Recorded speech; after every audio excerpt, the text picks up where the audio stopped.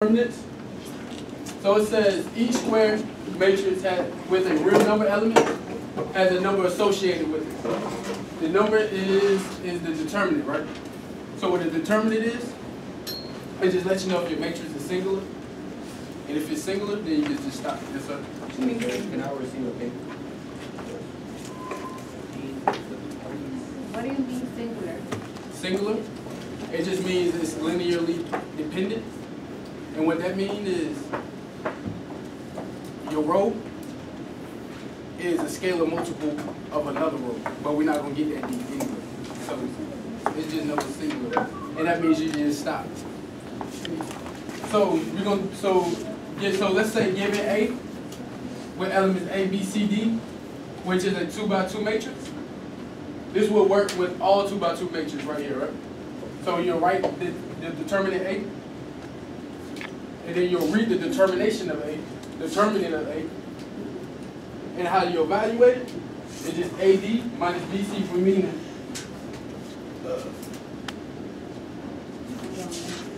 Meaning you just take the product, the difference of the diagonals, like AD, subtract BC. You just take the difference of your diagonals. This only with 2x2 matrices? Yes. Just what 2x2.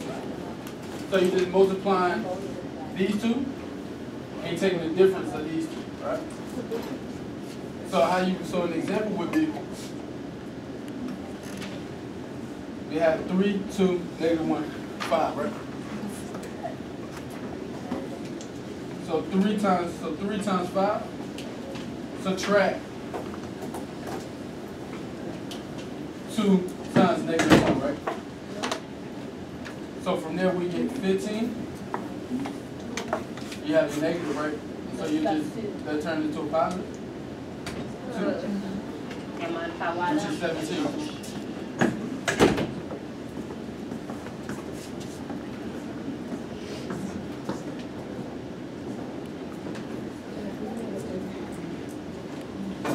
So do everybody got this right? And that's all you want to write? That's it. That's a 5. Is that a 5 or a? It's 5, I'm sorry. So your final answer is 17. So you can take, and you, for the second example, that's on your paper. 4 times -5 minus 3 times 2, right? So that's -20 minus 6, which is -26.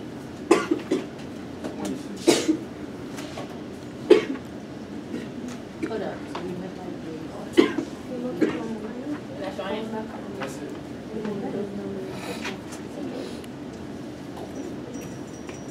You're going to need to know this. Tomorrow, you're going to need this too, because tomorrow we're going to do inverses, and you're going to have to use this in order to find your inverse, right? So let's go, let's say, let's do a 3x3 now. You will do a 3x3 a little different, right? That method works only for 2x2. The method of the show. So it's a different method for 3x3s Yep. and 4x4s? 4x4, 3x3s, and 5x5s, and so on and so on.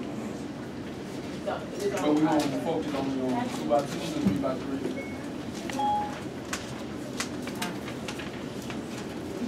So let's say we get, so we're gonna come up with a formula, whereas you can just plug it in, your numbers in, your elements in, and just get your determinant, right? So for the first, so what you would do, so step 1 says rewrite the first 2 rows to the right of the matrix. What that means is, we'll take this matrix right here, matrix A, A1, with elements A1, A2, A3, B1, B2, B3, C1, C2, C3. And we'll write this. We'll write the first 2 to the right of the matrix. Excuse me, I'm sorry. I said that. Right. And you'll write it like that, right? What about C? Huh? What about C? You just take the first 2 rows, the first 2 columns. It's supposed to be columns, I'm sorry. Change rows to columns. First 2 columns. and you just rewrite it to the left, to the right of your matrix. And from here, you take the sum of the first set of diagonal, the first set of the product of the diagonals.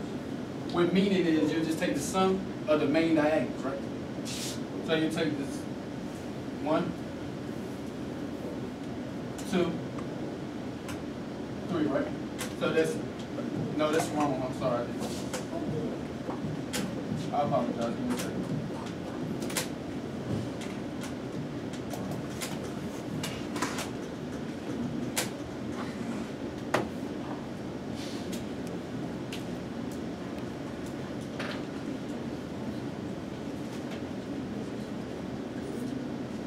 So you take the diagonal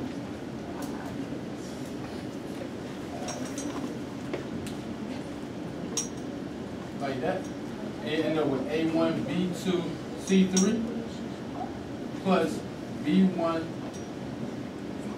C2, A3 plus C1, A2, B3, right?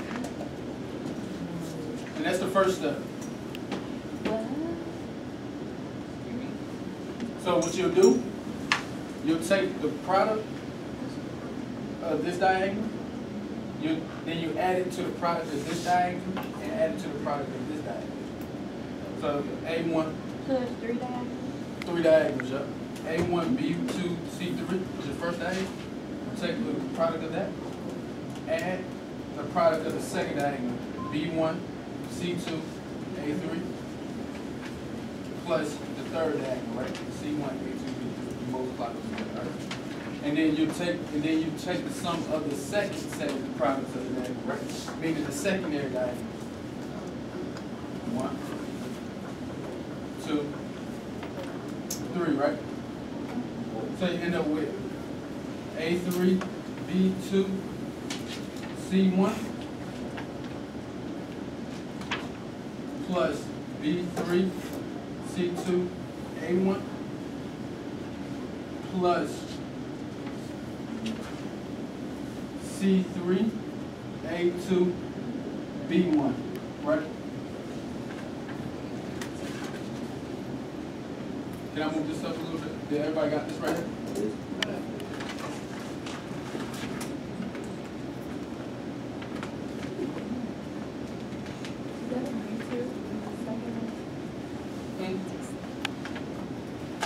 Which one? This one?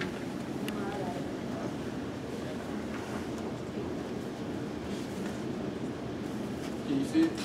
Yeah.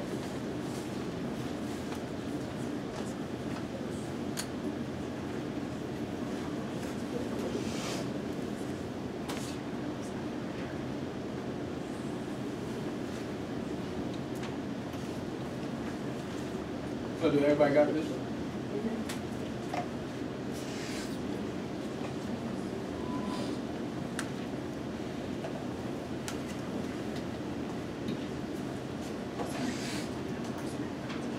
So step 4, so now we're just going to take the difference, meaning that you're going to subtract the first one from the second one, right? So A1, B2, B3 plus B1, C2, plus B1.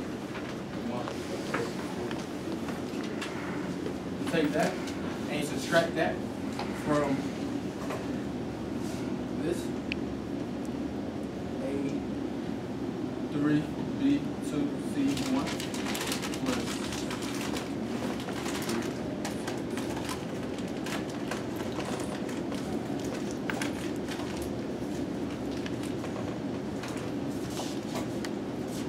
and this, and you can, if you were able to, if you can't remember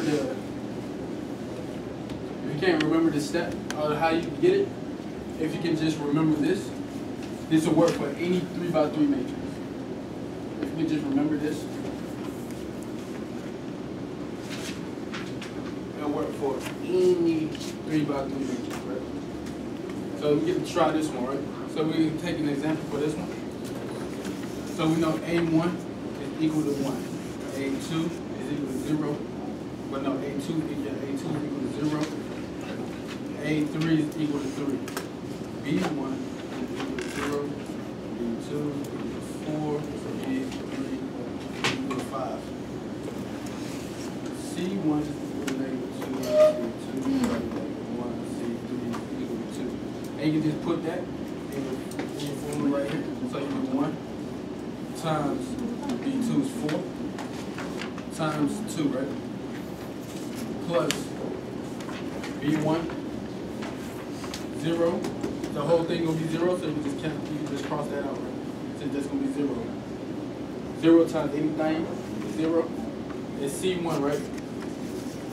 C1 is -2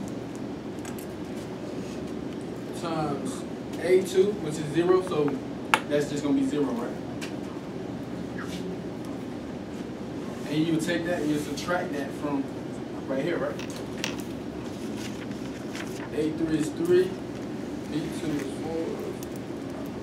So 3 times 4 times -2.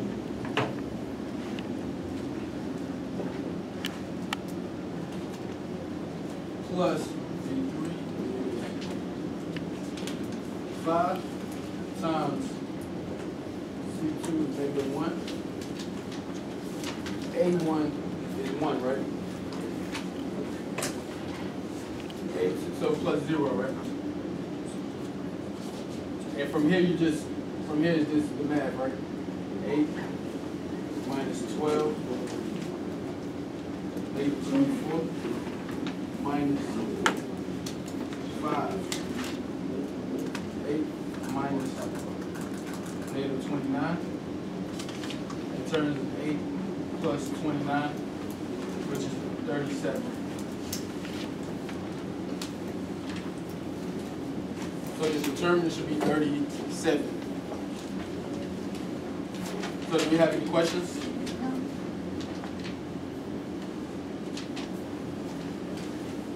So on the next 2 sheets, right here, and the following sheet is your classwork. We'll be walking around if you need any help. Do you all think you're going to need calculators to do your classwork? Okay. If you have a calculator, you can stop.